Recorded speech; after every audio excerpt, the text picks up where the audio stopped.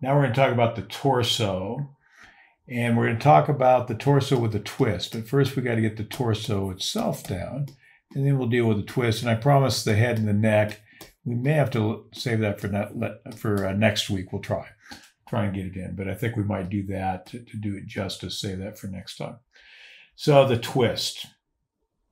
Now, if we look at a tube is a wonderful thing because a tube gives us really great dimension. And when I draw things, I like to draw a bunch of lines. Part of that's inspired by one of my favorite draftsmen of all time, probably my favorite, I'm not sure, Pontormo. He was a Mannerist. Came right after the High Renaissance, so the time of Michelangelo. I loved his work, and he would draw a lot of lines. He would just search. He'd have that knee, and he would just search for where that knee was. And he wasn't afraid to chase after it several times. And I love that kind of searching idea. And so I adopted that. And I found later when I started to study how we learn, which I did for last few years before I started the coaching program that I've got now and kind of reinvented the way I teach or taught. But that repetition, it creates immersion. It creates a flow state. It locks us into a rhythm, a ritual that lets us learn quicker, lets us move farther along our path, lets us de-stress and have a little more joy and sometimes a lot more joy in the process. So it does a lot of wonderful things for us. And so what Pontormo was doing way back when was a very smart idea in terms of leveling up, as well as just beautiful work. So back to the tube. When we draw that tube, we get all of the information we need, except for one, which isn't very important. So when we're drawing anything, in this case, we're going to draw the torso, and we're going to think of it as a tube. What I want to do in my art as much as possible, and what I want to most impart to you folks as much as possible, is that if we can think of art as an idea and a very specific, get very conscious about that idea, and figure out an idea that may not be scientifically true. The fact is, a torso is not a tube. So scientists might scoff at that. God is not a rock. But so it's not necessarily a rational truth that's going to get proven out in the laboratory, but it's a useful truth. And as I get better and better at my truths, my ideas, eventually I want them to be powerfully emotional truths, because that's where art, like spiritual practices, and you guys, if you know me at all, know what I think of the two, they're emotional truths, powerful emotional truths that allow us to connect to things. So I want an idea in my art that's useful. So instead of drawing the torso with all the muscles, all the forms, biggest part of the body, it articulates. We're going to talk a little bit about that if we have time. It does all these things. It can be overwhelming to draw and very intimidating to draw. So I want to reduce it down to an idea that is as simple as possible. And I've mentioned this several times, almost every live stream I've done, but it's critical. Simple and yet characteristic. I want it as simple as I possibly can make it. It's just a tube. And yet I want to make it a very characteristic tube. And as I move along and render and refine, I'm going to be refining my idea about the tube. And we'll see how that goes. So the tube is just a simple structure. And a structure is something I define. My idea of structure is it's a three-dimensional form in a very particular position. If I can understand the character of its form, and hopefully it's a simple idea, just a tube, and its position in space, well, we're a little bit on top of it, and we're a little bit, and it's leaning a little bit to the left at the top. And if we were to put a natural center line, and because the torso that we're going to draw is naturally symmetrical, we could just draw the breastbone down the belly button or draw the nipples. We'd know not only how it's tilting in and out of space, not only how it's leaning to the left or the right in the picture plane, but how it's facing. Those are the three dimensions that we talk about when we talk about form. I'm just going to check over and see how our chat's going here. Really look for the... Okay, it looks like everybody can see and hear me. Good. Yay. So we're going to then spend most of the lesson trying to get just the right tube. But it could be any idea. It could be several ideas. It could be an egg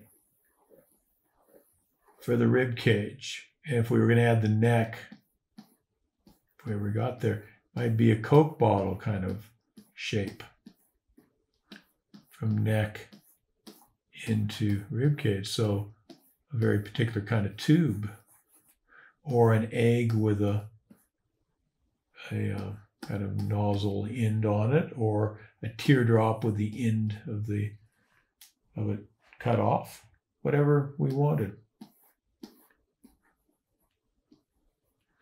And then we might have a spare tire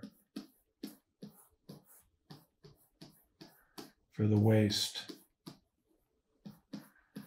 and a tipped over pickle barrel for the hips, and so on. Any idea is fine, as long as it's simple enough that I don't feel overwhelmed, characteristic enough that very quickly we start to get the feeling of this being that, this form or series of forms being that particular body part in this case. Simple yet characteristic. Now, once I have the tube, once I have the structure, which is going to be that tube in a very particular position,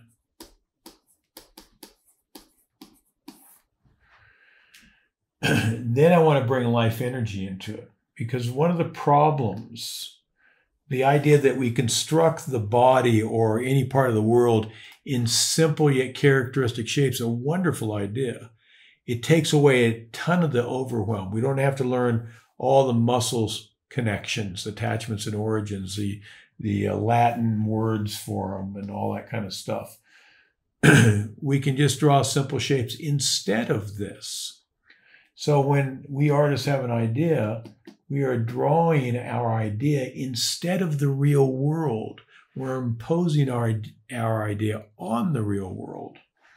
I can impose it in such a way that all of the real world stuff right at sunset are beautifully, harmoniously connected. We call that series of ideas that has an aesthetic basis, beautiful,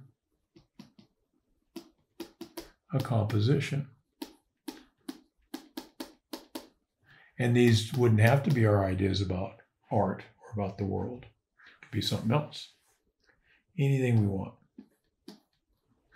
So I'm going to draw the tube, but if I'm going to make that structure come alive and not feel like a Frankenstein, notice the terminology for someone who's dead. They're a stiff. They get stiff, and that's Frankenstein, stiff. We don't want that stiff, and that's the big flaw in a constructionist style. If we're so worried about the architecture that it feels like architecture, it feels like a Roman column, a standing stone, a stone hinge. It's stiff and lifeless. And yet anything that's alive is fluid. And so we're going to draw the structure with the gesture. Have those two ideas come together. And together that gives us a fuller sense of what we see in life. And that gesture can be simple yet characteristic. And if we look to the long axis, that's how we'll define that gesture, the long axis curve, because the gesture is the energy that connects this to that. And notice how everything's connected on the human body, end to end to end. And so the long axis leads us down the fluid design of that one part and into the fluid design of the next part. The gesture is the long axis curve, a very simple yet characteristic idea. And when we put these two together, magic happens. So now I'm going to draw that tube.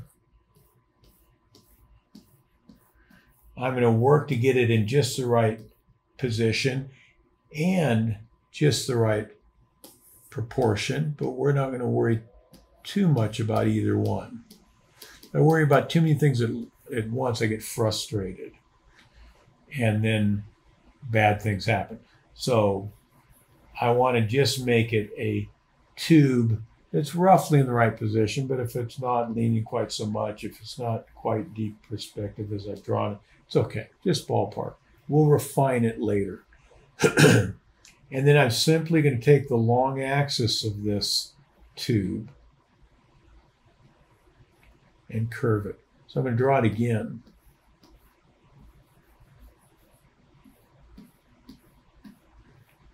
And I'm going to curve it. And now when I do that, it's going to start to come alive a little bit. And then I'll just keep drawing it over and over. I call it in my coaching program, iterating, creative, strategic play. But for now, just focus on play. And what I'll do is I'll keep drawing that tube until it's in more and more true position.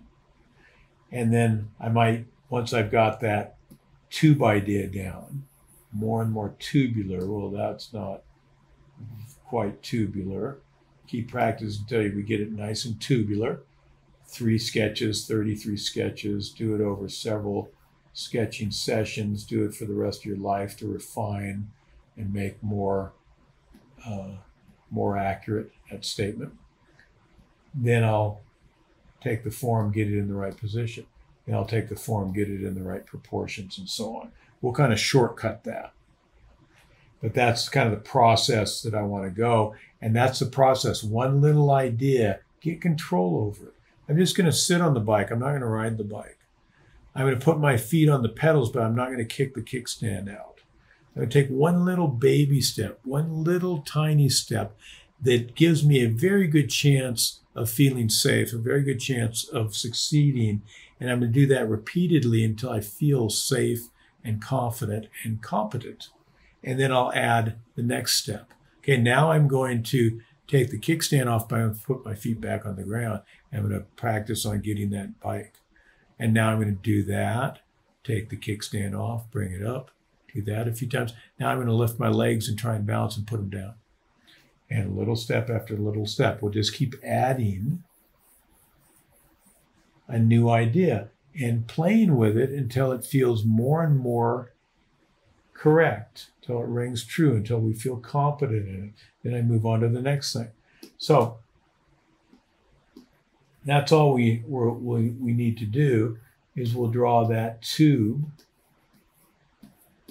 in the right position, in the right proportion, in the right character of the right shape or structure. And then if I want to twist something, if I put a natural center line down that tube, and it could be down any structure, a ball or a box or something, but we're working with tubes.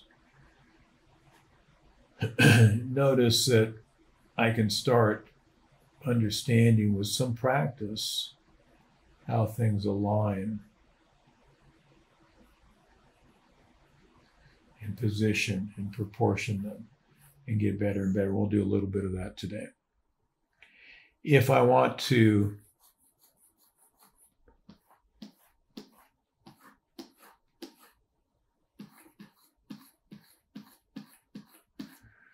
make it twist, all I'm going to do, I'm not going to draw the tube any differently.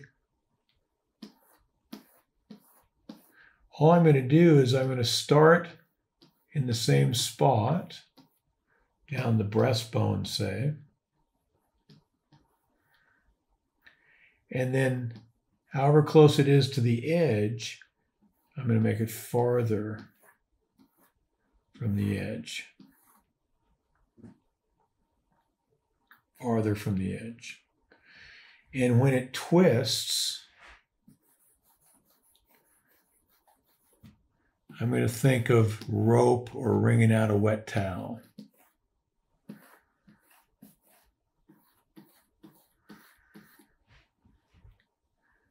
And if I were to twist this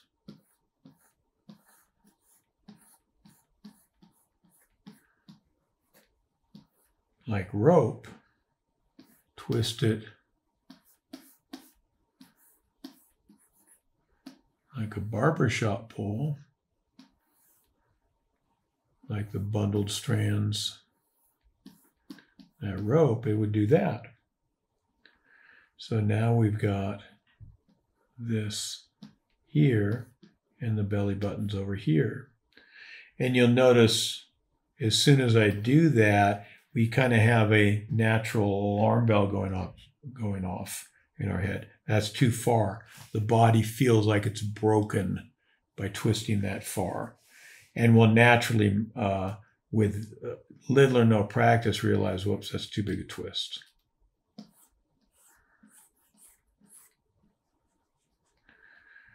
That might even be too big a twist.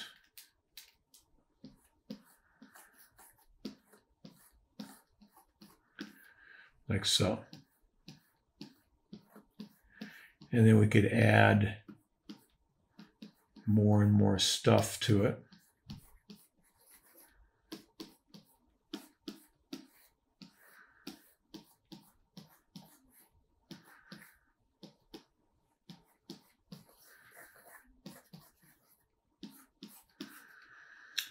And pretty quickly start to move it into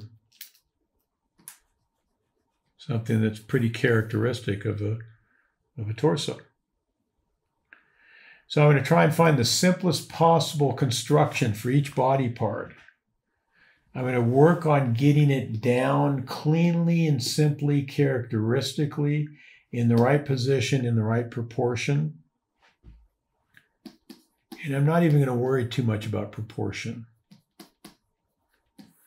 I'll show you why in a second. And then by laying in some landmarks, a natural center line, some kind of costuming or a corner where something changes direction, I can start to break it into pieces and move along. So let's see how that works. So what I'll usually do is I'll start the torso with a shoulder line. And then I'll draw the center line, the T of the torso. But I could start it with the far side. And since it's just a tube, I'm going to keep it parallel. Now, if I'm drawing a really muscular character, it's not going to be parallel. We're going to have the shoulders go wide and the contour go bumpy. Something like this.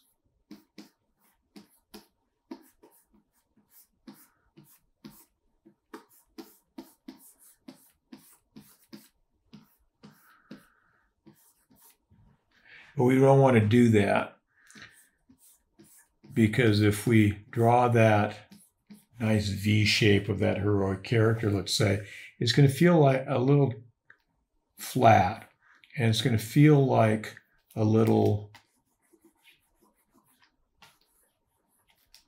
frozen, like those arms can't really articulate, like it's a piece of wood or styrofoam on the back.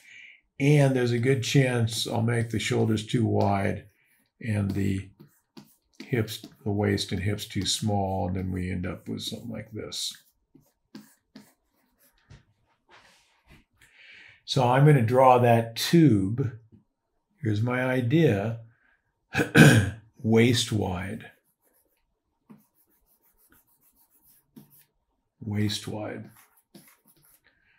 And then I'm going to treat the shoulders as an attachment to that. So don't let it drift out. Parallel.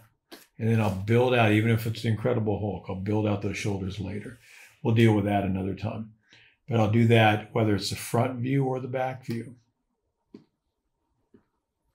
So let's look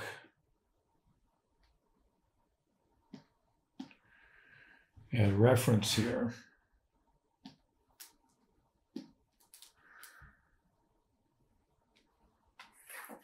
Oops. And with that.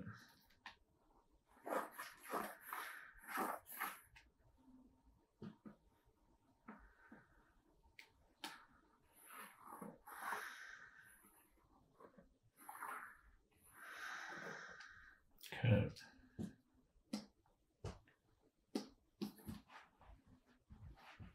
So I'm going to start with the shoulder line. I'm going to look at those shoulder lines as horizontal because that's what I'm used to. I'm going to see if they're not horizontal. We're not going to really do much with them, but it's going to be my starting point. Drops down a little bit to the right, or to the left there. And then I'm going to look at my center line, T of the torso. I'm going to go down the shoulder blades. I'm going to look to see if that's vertical. Almost. If I made it vertical, I'd probably be okay, but it's tilted a little bit. And then it goes over here. Now, if we do that, we'll probably get confused on a twist. If I can do that and assume it's wrong, it's okay. But when I start doing that, then I start kind of doing this with the torso, and now it feels like it's paper in the wind. So that didn't help, did it?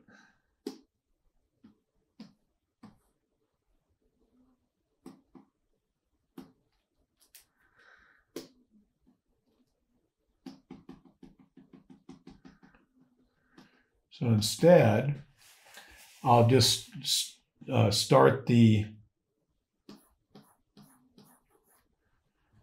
T of the torso at the shoulder blade, nothing more, because that's fixed. Those shoulder blades are not twisting up there. It's just going to be there. It's everything below that that can twist. And what I'm going to look for is over here. I'm just going to draw a waist-wide tube. And let's say I think that's my waist-wide tube.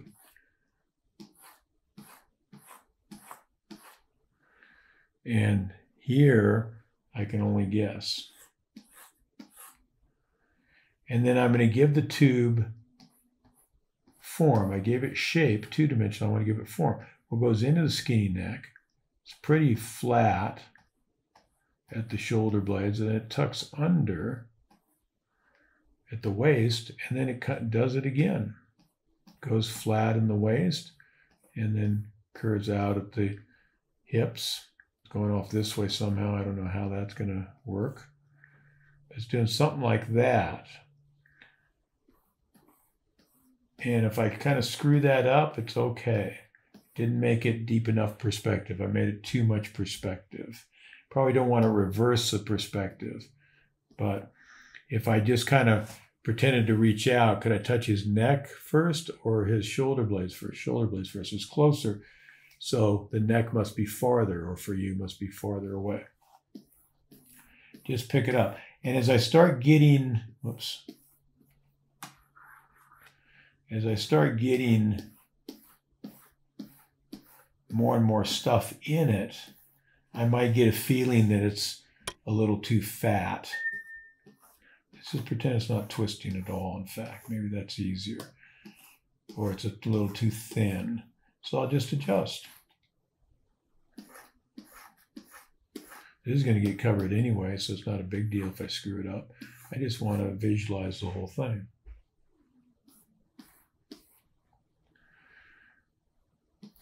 Notice not vertical. Here we're not sure, but waste wide tube, not vertical. Now I've got a tube. Now I can start working with it.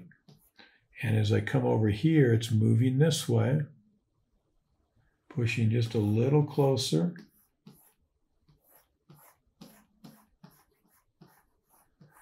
To this side. I always screw up by making it too much. If the shoulders are dropping down on the left, I'd rather them drop too much. The shadow is a dark thing, I'd rather it be too dark. So I'd rather have a little too much twist. And notice that the barbershop pole or the rope didn't matter, or the bent rope didn't matter to the twist. It was still a tube, still parallel all the way down, still stiff and straight because it was stiff and straight, or curved because it was curved. The twist did its own thing within that. So I don't have to have this track. In fact, I don't want it to track. It's going to go its own way. And I'll just keep paying attention. Well, that's a little too far. I'll back off. This should actually come over here. I'll correct. And see how I'm slowly figuring it out. And the best thing to do is not to do what I just did, erase and correct, but do it again, iterate, creative play. Try it again, make it a little better too. Make it a little better twisting center line, and so on. And then we just move on through on that. And when I look down here,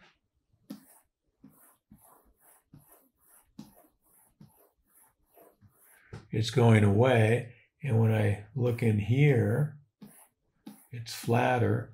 And then when I look down in here, it's pulling up. And I said I don't worry too much about proportions because I never commit down here until I'm ready. So that's my best guess. And then I'll just add stuff to it. Well, shoulder builds out. I still think it's too fat.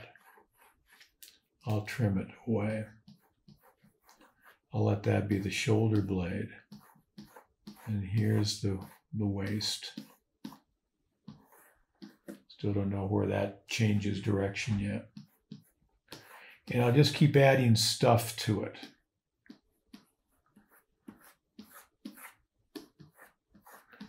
It's coming towards me.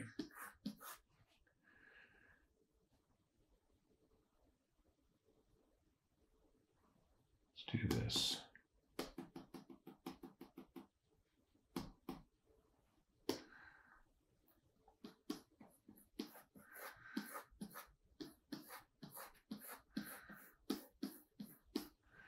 And there.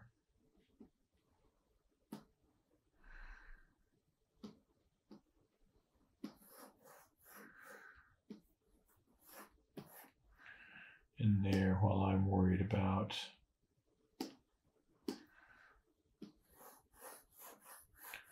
this in here.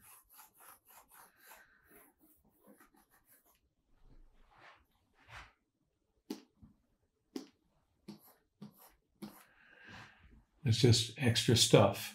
And I'll just keep easing into it all the way through. And once we get a little bit of practice, well, more than a little bit of practice, but we can then just, once I get the big stuff, I can go right on in and add the little stuff without trying to make it really structural. I get a good big structure for the rib cage, even if it's not quite right. And then when I add the shoulder stuff on, that can be pretty flat. This is in the way.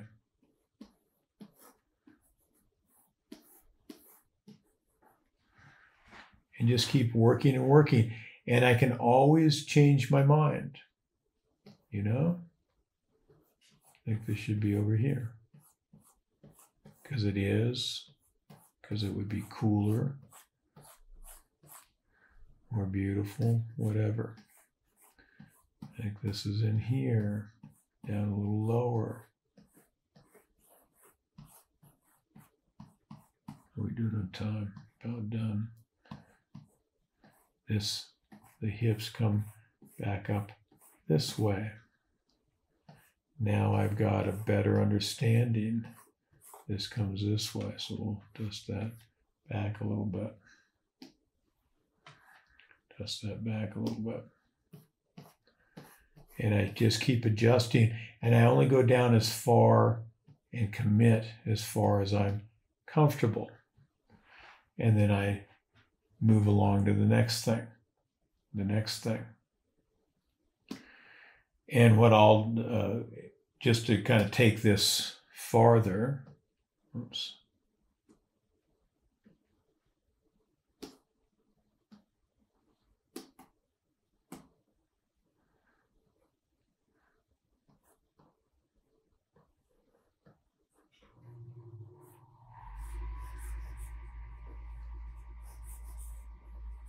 I can build the whole bit here.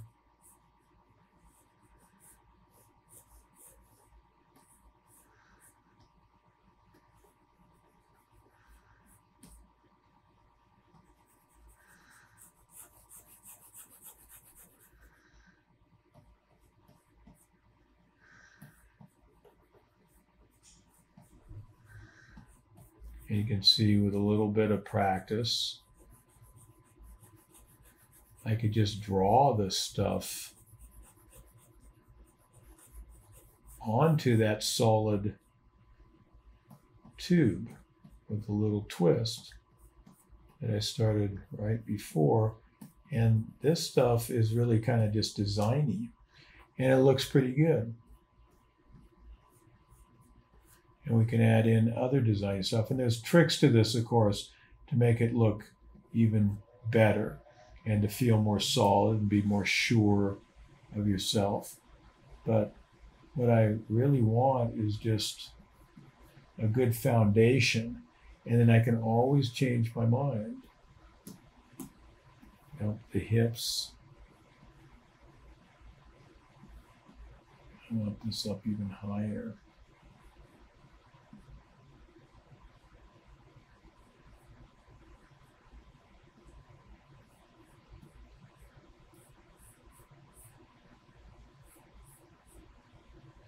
I want that over a little bit more. I want this to pull a little more narrowly. And I can just adjust it.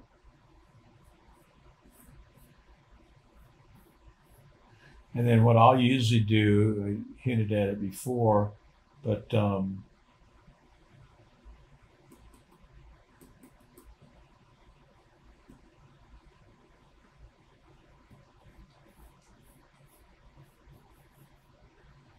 I will,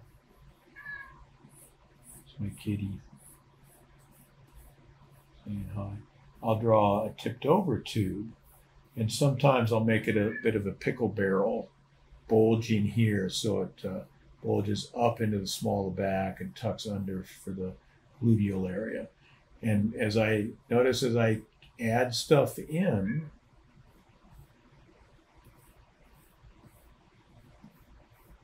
I get more and more information that I could correct. Oops, this goes down here.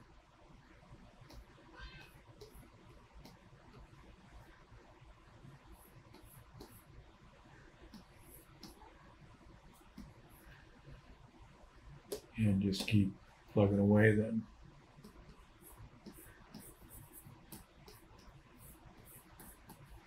So there's more to it, obviously. I shortcutted a lot of information.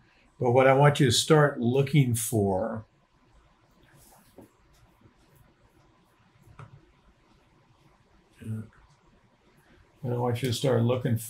is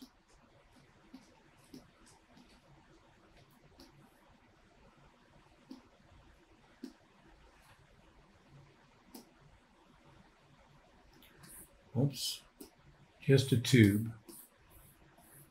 and just a bent tube, and just a tube that's parallel, and then give it a center line.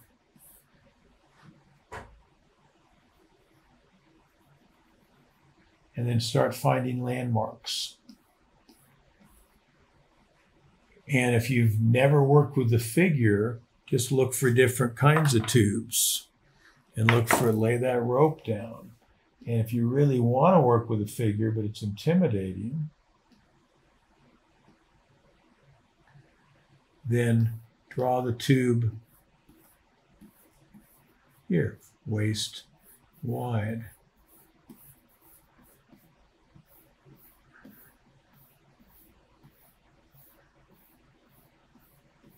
See how that makes it easier?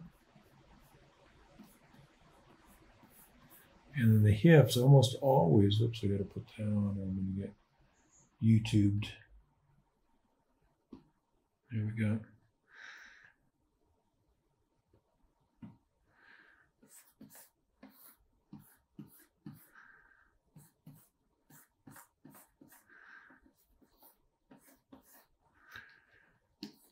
The hips are usually going to be a little fatter, but if they're radically articulating like they are now, I don't like to draw it all in one tube.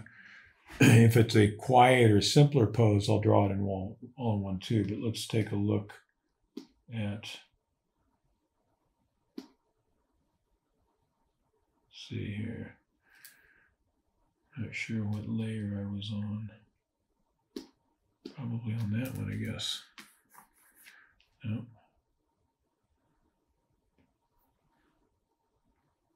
No, can't do that.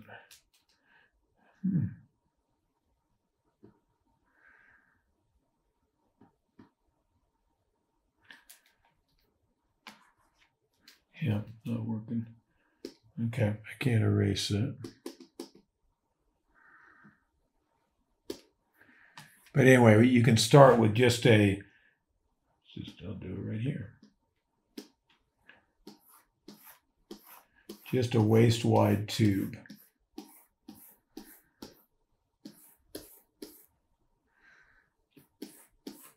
Take your best guess at what it's doing.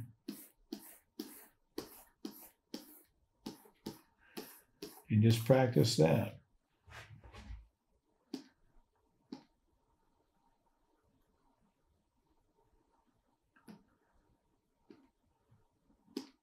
And then do it again.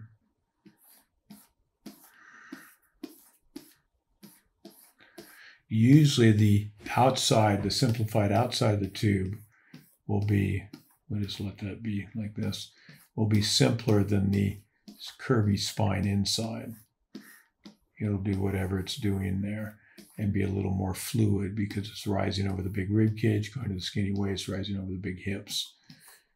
And then you can just swing this down and then just guess. Just start to look.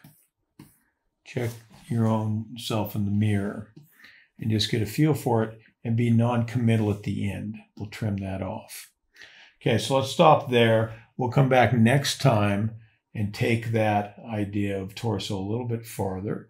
We'll look at a front view, see a little bit cleaner, and then we'll try and attach the head and the neck to it.